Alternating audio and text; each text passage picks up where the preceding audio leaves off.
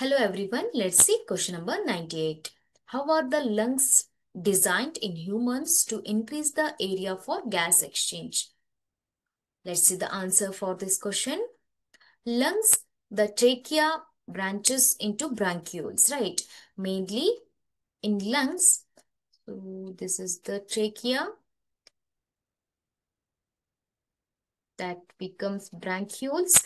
The bronchioles eventually become balloon-like structures called air sacs. So here, so you can call it as bronchi. So these main two branches, bronchi, then bronchioles like this, primary bronchioles, secondary bronchioles like this. So you can see the bronchioles.